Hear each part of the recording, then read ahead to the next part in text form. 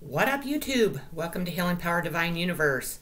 I'm a messenger for the higher power, and God is here with me today to deliver a very important message that's going to help the sicknesses in this world heal and bring out truths and point the fingers at the people that have been victimized by people's ignorance and fake-ass videos and fake-ass dating sites and anything else that they have done to somebody. With that being said, I'm going to start by showing you the tarot and oracle cards I pulled for this reading. Then I'll move on to the channeled message. I know I said I was going to take the rest of the day off, but I have three messages right now to deliver, so I'm going to get them done and get them out. So, okay, let's get started here. A man will not stop lying according to his dealer now too, so he will gloat now, never again too. By the way, you stink too. Believe strange encounters. Challenging times. Potions and spells. A pinch of this, a dash of that. Be sure you're sure before you call. Healing. Somebody's mind, and then also their stomach healing from maybe potions and spells, even poison too. Acceptance. A sister is seen for a badass who is to never tell the truth according to their fake ass witch spells. By the way, you are busted again today. Yes, you too, LOL. No need to fear. Remember how powerful you are. Choose your battles. I'm led back to this again. Choose your battles. It's very important. Altar. A sacred devotion, a worship, skin deep, rising from the ashes, the waters you keep. Source. The higher power. Wisdom.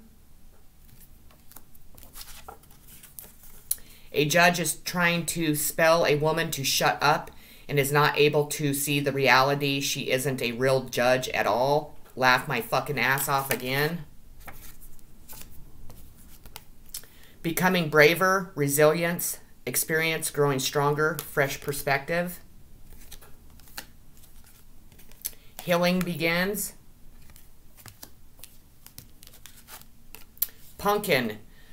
Uncaging the spirit within, though the fertile power you hold, to taste your buttery velvet upon tongue is a gift I shall cherish each day that comes. Success. And then the last card is perception. Okay, so today is another sad day, as I am so ready to be able to live a halfway normal life, as I am always alone, even with my two dogs, and they too are sick of a life of nothing too. I can't seem to understand that divine timing is here, helping everyone see my truth too, as no one is to ever say the horrible things their family and friends always said about my brother Jake and I the most. And don't let me forget about my beautiful real mother, Cora Stagner, too.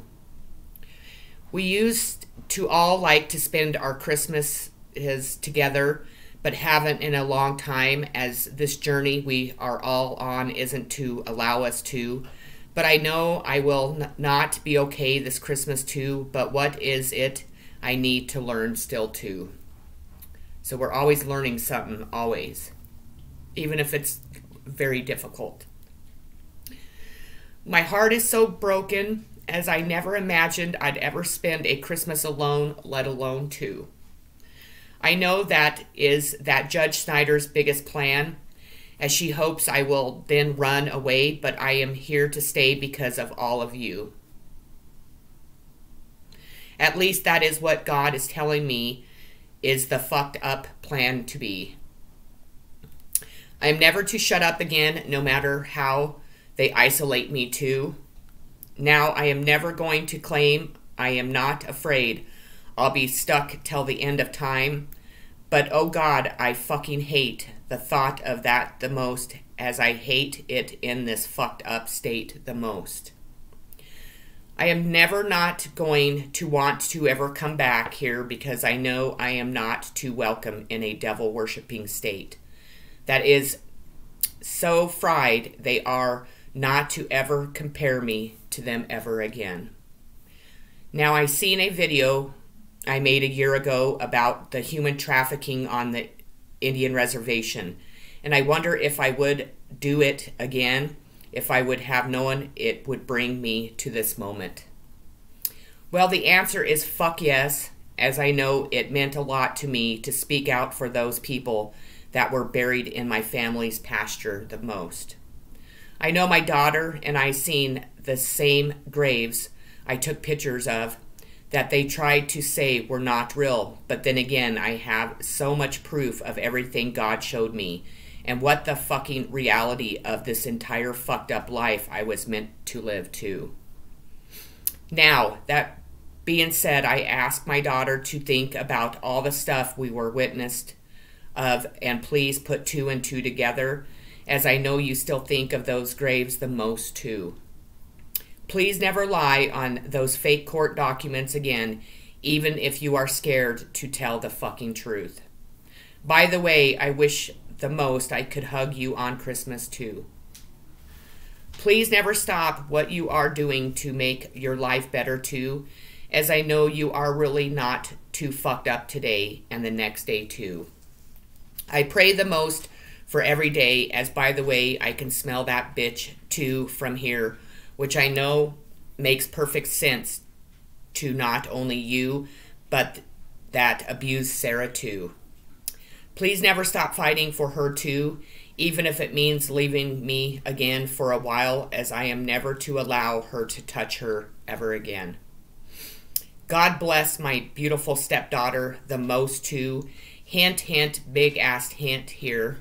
I love you both the most too. XOXOXO. Peace and blessings.